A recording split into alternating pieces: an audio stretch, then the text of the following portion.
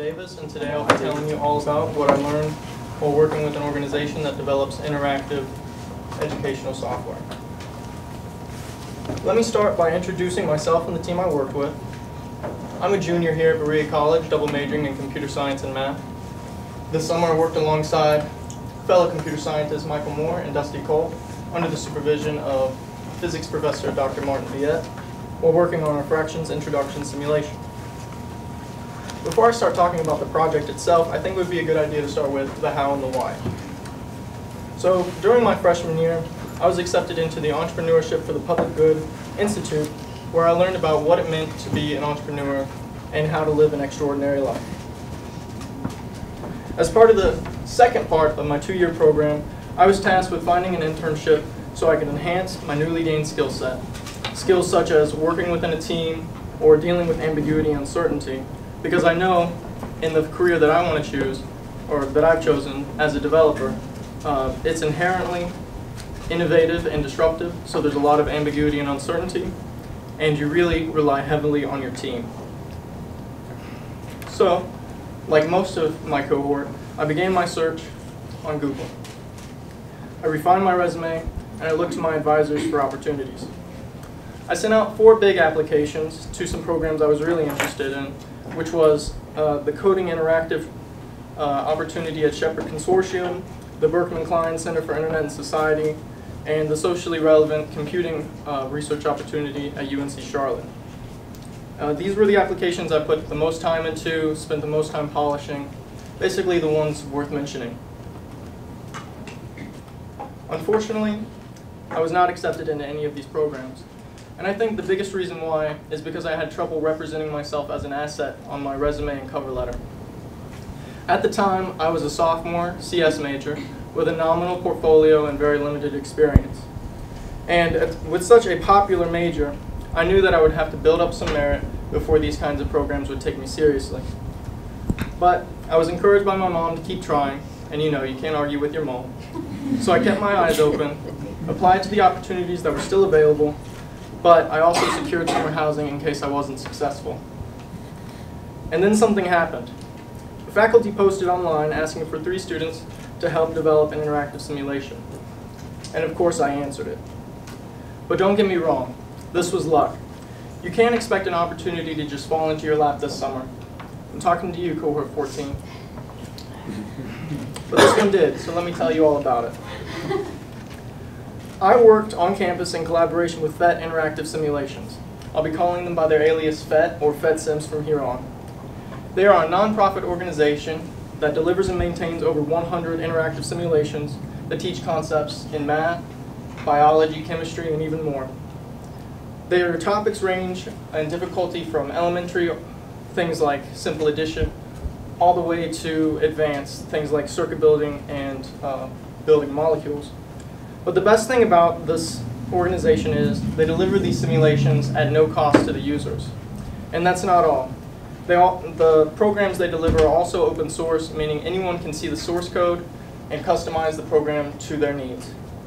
They do this because they have a mission to advance science and math literacy and education worldwide through free interactive simulations. Which brings me to the work Michael, Dusty, and I did over the summer.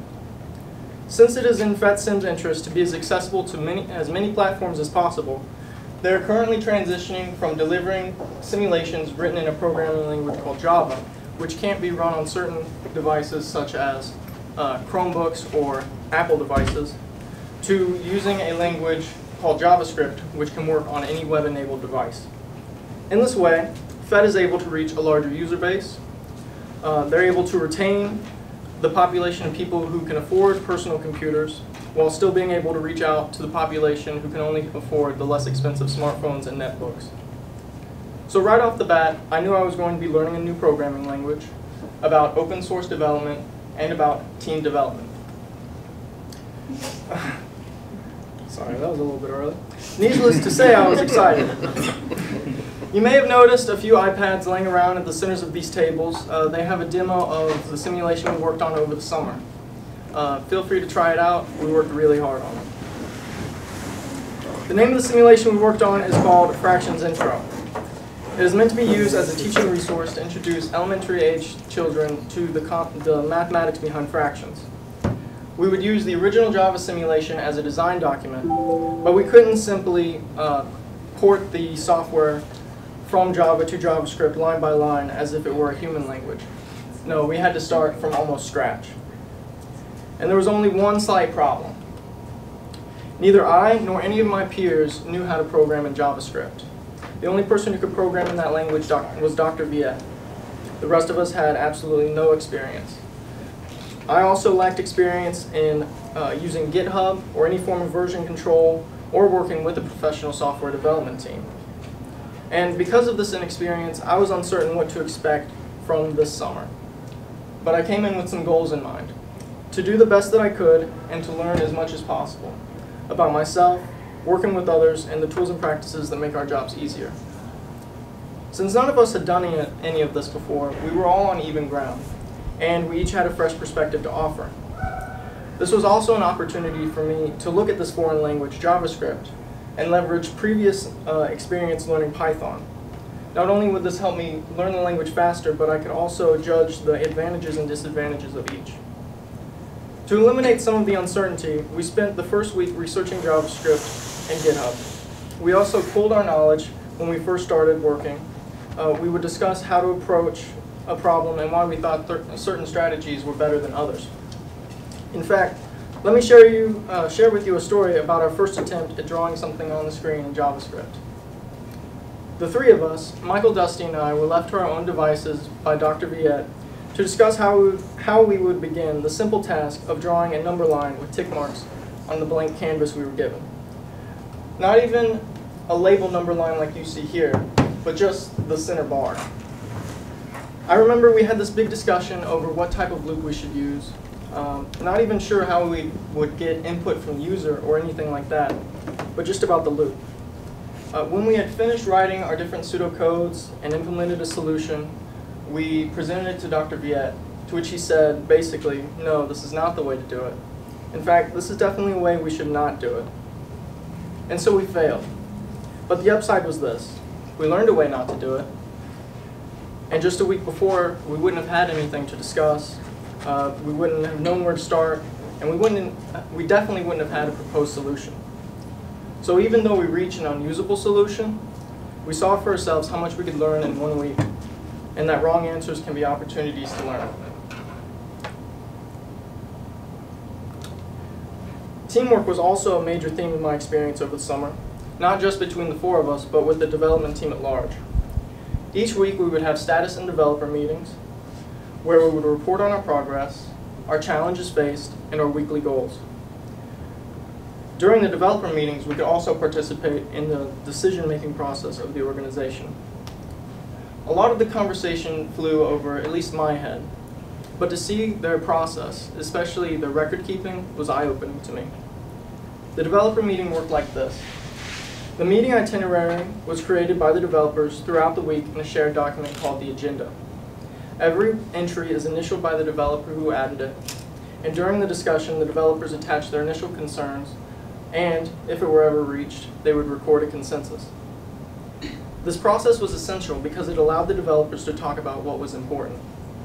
A ubiquitous trope of technology is that it's always changing, and that if we want to keep up, we cannot repeat ourselves. By keeping a record of the issues that were faced, the conclusions reached, and the reasons why, the developers can establish practices, create a knowledge base, and keep each other informed. This learning was valuable even on a smaller scale, between each other. To maintain coordination, my team and I would draw up roadmaps and brainstorm to-do lists on a whiteboard, as you can see here. Each person would claim tasks and then work on them. We had to do this to avoid common problems such as a merge conflict. By that I mean when two programmers edit the same program and touch the same line, and then try to save their changes, resulting in one of them having to go line by line and pick what work gets to be saved. A visual analogy can be seen here. By coordinating beforehand, we could prevent doing redundant work and continue on with the project. Much of the time, we would communicate about the project on GitHub, so that both our team and the development team at large could see our progress and offer advice. There were often code reviews when there were major additions to the projects. And I could go into exactly what they look for, but I think the values behind are what's really important. The code should be documented, organized, and maintainable, but most importantly, the programmers should be consistent in their style. It goes back to the idea that technology is always changing. Our contributions may persist longer than we are contributors, and inevitably the code will change. So if the previous programmers show some forethought and make the code understandable to more people than just themselves, there will be less technical depth when trying to make these necessary changes. I would say that every day we worked on the simulation was a day for opportunity recognition in the form of creative problem solving. Creative problem solving for us had many of the same elements as opportunity recognition. First of all, a problem creates an opportunity. And second, there's usually more than one way to solve a problem. An attractive solution does more with less, and an even better solution uses tools that already exist. For example, every object we wanted to create on the screen for our simulation was a combination of pre-existing code from the FET repository. Because of their massive code base, it was fair to assume that most of the behavior we wanted to implement had already been implemented, at least in part, in another project. However, we did encounter a situation where a feature present in the original simulation was not included in the code base. This feature was a dynamic label for the parts bucket. In the simulation, a user has the ability to drag these parts to an empty slot for their fraction representation. And the parts bucket has this label, as you can see here, that should reflect the current denominator and the current representation selected. And while there was a way to initially set the label on the bucket, there was not a way to change it without redrawing the entire bucket, which used resources and was inefficient. So, after determining as a team that the feature was necessary, I opened up an issue on GitHub and made our case. The bucket is a part of the FET codebase, meaning that other simulations used it. So, if we did make changes to it, we would have to make sure that these other simulations were unaffected. In the end, the feature did get accepted into the codebase, and I can say my name appears in the annotations of a large organization's codebase. To wrap things up, let me reiterate my learnings over the summer and talk about where I want to go from here. I wrestled with ambiguity and uncertainty by joining an unfamiliar organization and working with a foreign language. In the end, I saw firsthand just how much can change after 1 week, and that I shouldn't be intimidated by things I don't know, but instead strive to understand them. I participated in making group decisions at both a larger and personal scale. I got to see the attitudes of an organization with long-term goals and how those attitudes are reflected in their programming. And I recognized opportunity every day in the form of problem solving, which culminated with me committing a new feature to the codebase of FET. So, what's next? After reflecting on my experience, I realized that working in a software development team is the type of work that I want to get involved in. It's something that I could get productively lost in. I've also realized that the best way to learn more about computer science, whether it's a new language or a programming paradigm, is to be involved with a project. So this year I'm contributing to an open source project through one of my courses, Open Source Software Engineering. And hopefully I'll be able to start a few of my own after. As per EPG tradition, I'll share a mulligan I had. During this experience, I found myself at times to be very frustrated with the work.